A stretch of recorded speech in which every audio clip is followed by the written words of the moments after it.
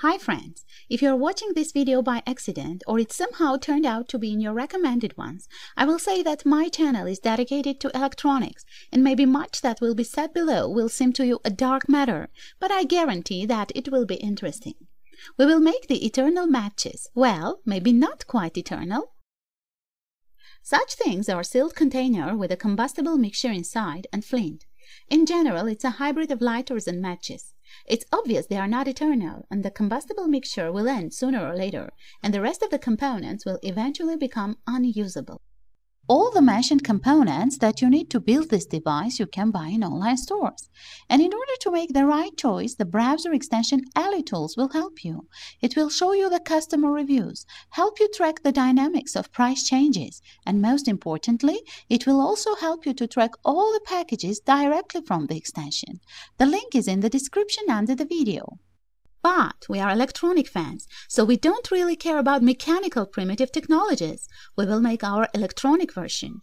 Our version of electric arc or plasma eternal lighter consists of a power source, a high voltage converter, and a solar module as a battery charging unit.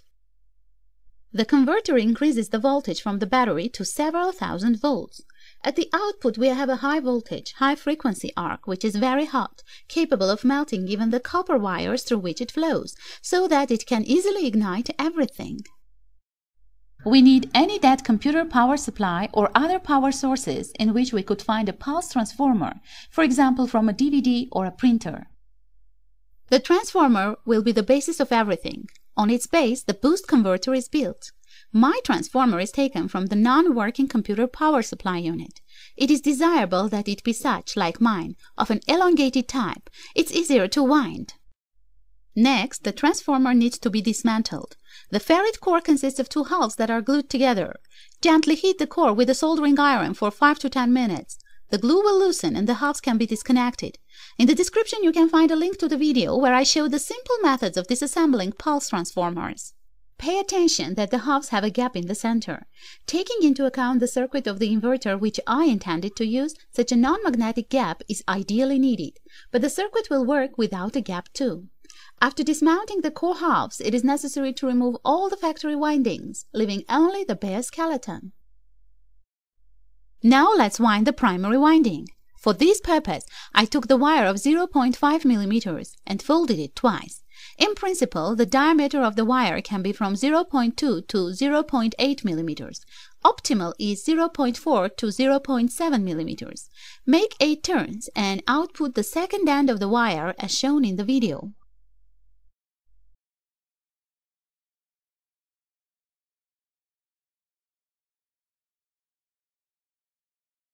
Isolate winding with several layers of fluoroplastic tape or ordinary transparent tape. Both options are equally good.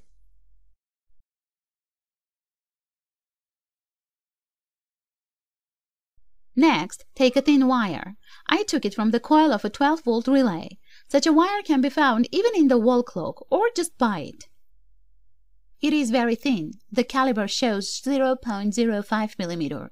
This wire we must solder to the stranded wire. In my case, it's a flexible high-voltage wire in fairly thick insulation.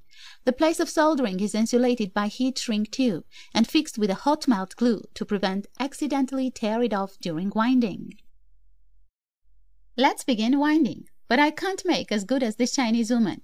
Just try to be accurate and careful. Winding is done in rows, each row of 100 to 120 turns. Then again several layers of insulation. The wire isn't cut, it goes with insulation. The principle of winding is simple. For example, the first row was wound from left to right, the second from right to left, and so on. The total number of turns and winding must be about 1,200, so we must do from 10 to 12 layers. At the end of winding, a multi-stranded high-voltage wire was soldered to it. Isolate with heat shrink tube. In general, do same what we did at the beginning. Then fix all this with several layers of transparent tape and collect the transformer halves. They are additionally fixed with heat-resistant adhesive tape. Someone will ask, what if the wire will tear? If it happened, you must gently solder them, and for this layer, put the insulation twice as much as usual. Now let's go back to the primary winding. It consists of two separate wires that are wound together. They need to be phased in order to get the middle point according to the circuit. You just need to connect wires same way as shown in the photo. If you have watched until this minute, I congratulate you for your patience, and I'm amazed at my own patience since it takes several hours to wind these transformers manually. The resistance of the secondary winding is around 320 ohm and the inductance of 139 millihenry. Inductance of the primary winding is 2.2 microhenry. So, 90% of the work is completed. Now collect everything according to the circuit and connect it to the power source, for example to 3.7-volt lithium-ion battery. The arc is formed at a distance of 0.5 to 0.8 mm and could stretch up to 1.5 cm. If we raise the supply voltage, then we can improve these parameters, but we shouldn't take any risks, especially if you had wound the transformer for the first time. Let's try the ability of the arc. Now about the other parts of the lighter. At first I wanted to use an ionistor or supercapacitor as a power source. They are for 2.7 volt. The capacity could be different. My sample is as much as 100 farads.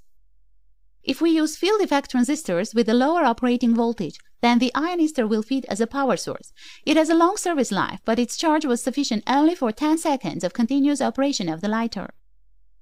So, it was decided to use a well-known lithium-ion accumulator which has a high energy intensity, low self-discharge, and a rather long service life. At hand I have an accumulator of the 14500 standard. Its size is like a regular finger battery, but the voltage is as much as 3.7 volts.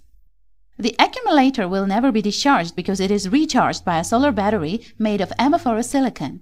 Why exactly amorphous silicon? Unlike mono and polycrystalline models, amorphous silicon can produce electricity literally at night. The slightest light source will suffice to produce a little current. The solar module produces 5 volts. The current is negligible, so it is impossible to overcharge and damage accumulator.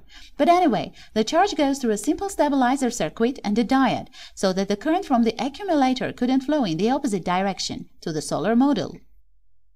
The battery is fragile and needs to be filled with something transparent, for example resin or a transparent sealant. The circuit is started by a fixed switch. You can use both a switch and a button without fixing to minimize the undesired switching of the circuit, say in your pocket. But I limited myself to one switch and still got a pretty nasty electric shock and a burn right during the filming. In fact, it happens very often. However, such moments remain behind the scenes. Of course, for a couple of dollars you can buy a ready high-voltage converter, for assembly of which I spent several hours. By the way, the Chinese also sell arc lighters too. The link to these things you can find in the description. Friends, I hope this video will help you in particular with the winding of high-voltage transformers, since the main purpose of this video was to show you the process of manual winding of such transformers. Please don't forget to rate this video and share it with your friends if it was useful. Thanks for watching. Have a nice day. Goodbye.